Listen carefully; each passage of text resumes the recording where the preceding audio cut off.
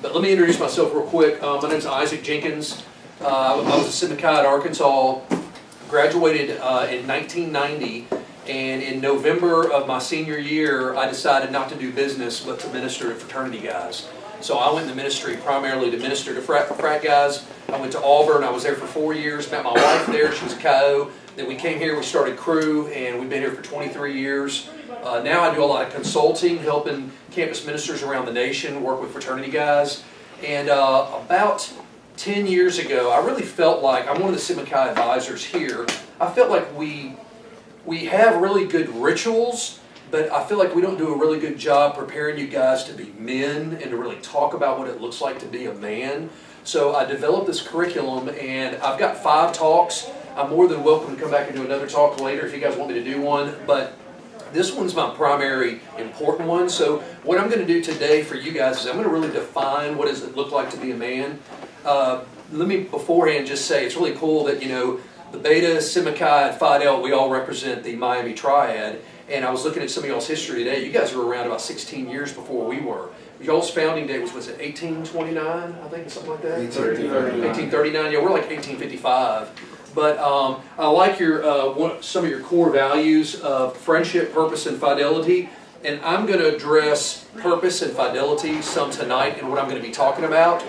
But I'll start out by just saying this. I feel like we don't do a good job understanding what does it look like to be a man. So therefore, we don't know how to live out being a man. I think a lot of times we define manhood, like for example, I've killed over 100 deer. I've killed at least 80 turkeys. I can prove in a court of law that I've got 3 kids because I've had sex 3 times. Well, my oldest son is a freshman here. You may have met him, Zach Jenkins, lives in 5th floor, Stockard. And if I've cashed out on my rental property here in Oxford, I'd probably walk away with $2 or $3 million. So sometimes, is that how we define manhood? I got money, I've been successful, I've killed a lot of wild animals. I mean, that's great and all, but I know a lot of guys that have done more than that and less than that than me, but they're not good fathers, they're not good husbands, they're not men. So I'm going to propose a definition for you, and then I'm going to talk to you guys and challenge you to really think about some of the things I'm going to say. But what if a true man is a man who rejects passivity, he accepts responsibility, he leads courageously, and they invest in younger men? Okay? He rejects passivity, he accepts responsibility for the way he treats women, his pledge brothers in this chapter, he leads courageously in this chapter and on this campus, and then one day he invests in younger men. Let's talk about it at the beginning. First of all, Augustine, who was a great theologian back in the 300s, said, your natural tendency as men is to be passive, and you have to overcome passivity to be doing something good. All right? A recent study came out and said that you guys, your culture, has actually graduated from childhood and now you're living boyhood from right now to your mid to late 20s. But if you don't truly accept responsibility for being a beta one day and leading this chapter will never go where the officers and myself want it to go. So let's talk about, first of all, taking responsibility for women. The culture has changed a lot. And therefore, guys, things are not on equal footing. I've been in the Greek system now for 31 years, and times have changed. You are not just responsible for the way you carry yourself on this campus, but for also the way you carry your date. 2 examples last year. One is a guy took out a girl on campus. They consented to go home. They consented to have sex. And the girl afterwards said, you know what? I didn't really consent to have sex with you. And $10,000 later, he was expelled. Because it's your word against her word, and if she doesn't like the way you're treating her, she can actually have your future completely destroyed. Another guy was a law student here, graduated in law. At the same time he's graduating in law, he met a girl here in Oxford. They consented to go home in a taxi, consented to have sex, according to him, and afterwards she decided, you know what, I didn't consent.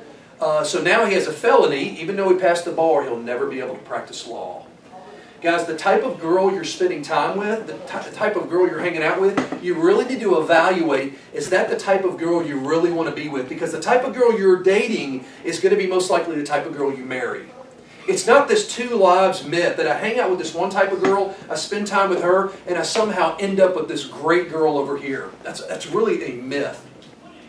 There was a guy at Auburn. He was dating a girl. Obviously, they were shacking up pretty regularly. And he must have broken it off and made her mad. One day she just decided to call the police and say, hey, this guy molested me. They arrested him. He was in class. Not only did he not molest her, according to his story, but he was in class. They arrested him. They put him on trial, wouldn't let him defend himself, and they expelled him. And when you're expelled from one campus, that means you can't go to the other campuses in your state. So guys, I would really challenge you to think about the type of women you're hanging out with. Let me ask you this. What type of man do you want to become down the road? Okay? I'm 49 years old, so I'm 25, 26 years down the road from you guys. What type of man do you want to become? You cannot become what you are not becoming. Okay, you cannot become what you are not becoming. I would challenge you over Thanksgiving break when you're in a duck blind like I'm going to be, or you're in a deer stand like I know I'm going to be in.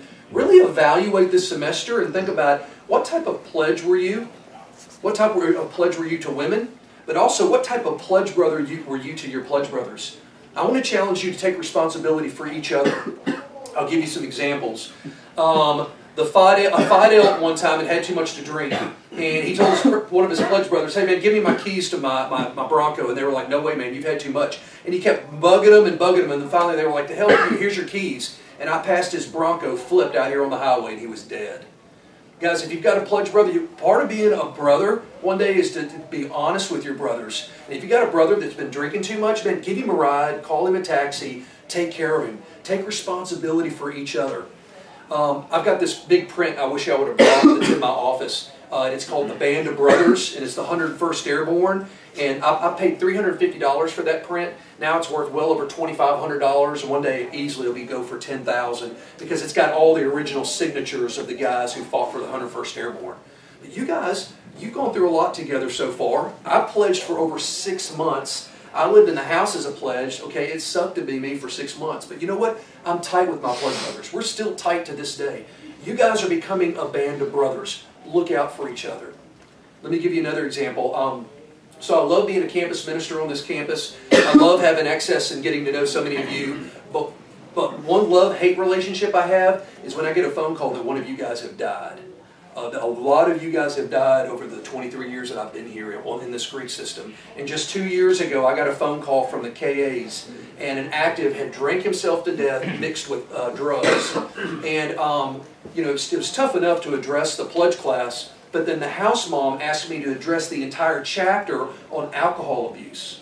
Okay, that's not something I like to talk about. I want to be the guy that I'm your friend, I'm your big brother, or I'm like a father figure, but I don't want to talk about the elephant in the room. So I did a lot of thinking about it, and here's what I shared with the entire KA chapter, which is the biggest chapter in the nation with KAs, and I understand you guys are almost the biggest beta chapter in the nation.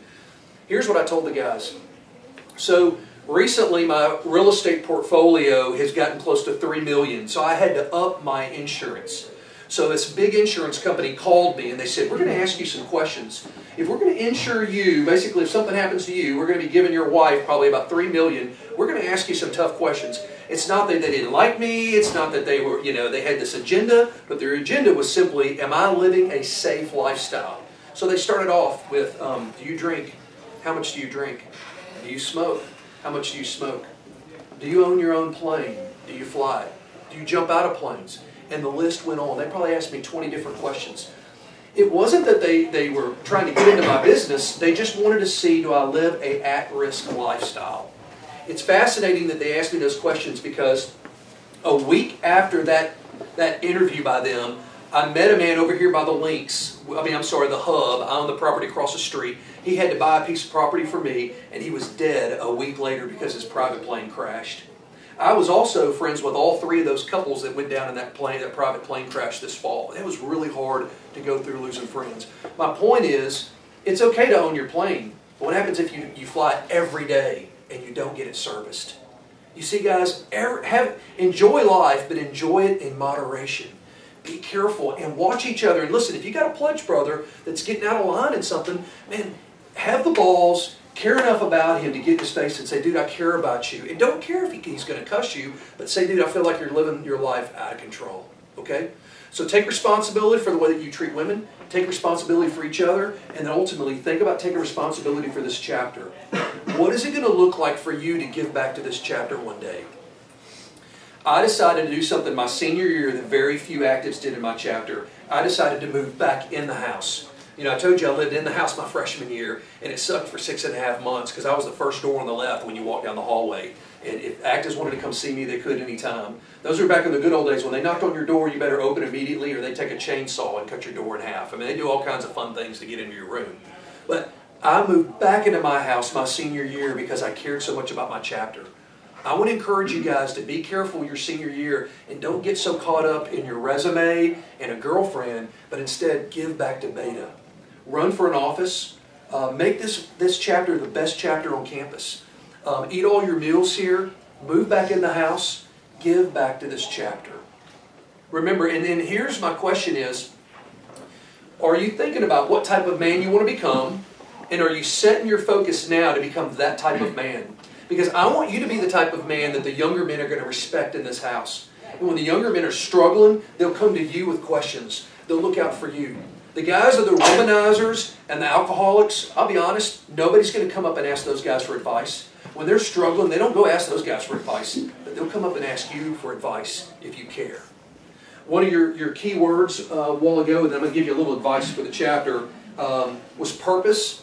I knew a wealthy Walmart executive that was a multimillionaire, and he met with a pastor friend of mine, and he said, can you help me? I've been very successful, but I've done nothing of significance. Another word for significance is purpose. Guys, you can be very successful one day and done nothing to have purpose in this chapter. I want to challenge you. What does it look like to have purpose in this chapter? It's to give back. It's to come around. It's one day when you're alumni to volunteer time like I do for Sigma Chi and these other fraternities. That's showing purpose. All right, so I'm gonna share just a few principles, and then I'll close out here in a moment of some things, some advice I will give you that we've learned from Sigma Chi. I told you I've been an advisor for 4 years, and Sigma Chi is the longest, we're the biggest chapter, Sigma Chi chapter in the nation, and we're the longest running chapter in the nation of almost 150 years here at Ole Miss, but we almost got kicked off 2 times in the last 3 years. So I'm going to give you guys some advice to help you stay on this campus for another 100 years. First point I have is we've had to really cultivate a strong alumni help. You know what? You guys have a very actually strong, as a nation, you've got the highest grade point, and you have actually one of the strongest alumni involvements. Every chapter has an average of 8 alumni that are involved in the chapter. I think that's great. Hats off to that. Keep that up. Keep your alumni really involved, because when you get in trouble, which you will one day, we got in trouble one time for some guys carrying some beer into the front of our house. You can't carry beer in the house now. And then we got in trouble again because we're a dry campus. We had a cooler inside the house that was open, and a policeman walked in. That's called intent to distribute to minors. And for those 2 simple strikes, we almost got kicked off campus. So guys, you got to know the rules.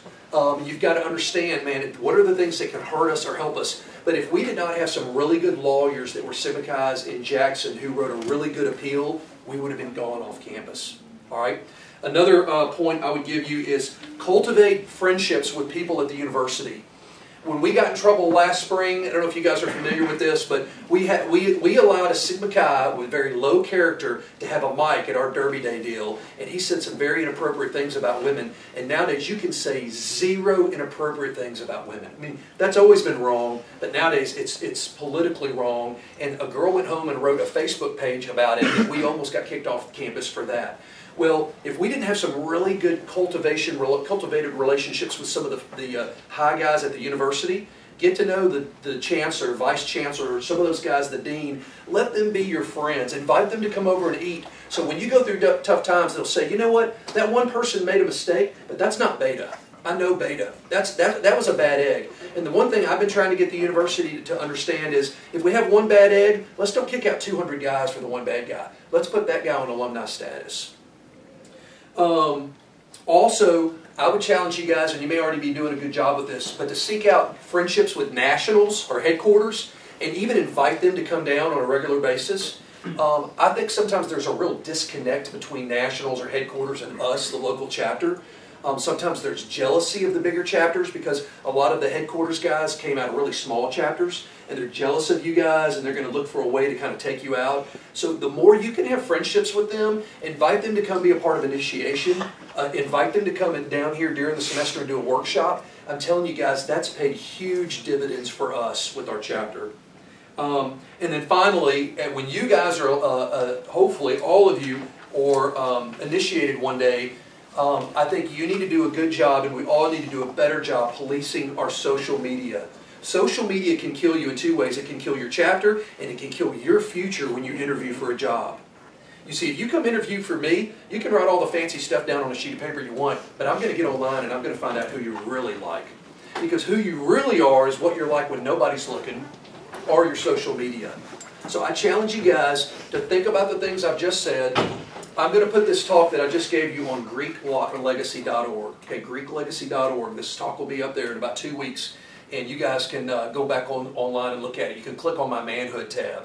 But man, guys, I want you to succeed. This chapter is doing really well right now, and I want it to be the best beta chapter in the nation.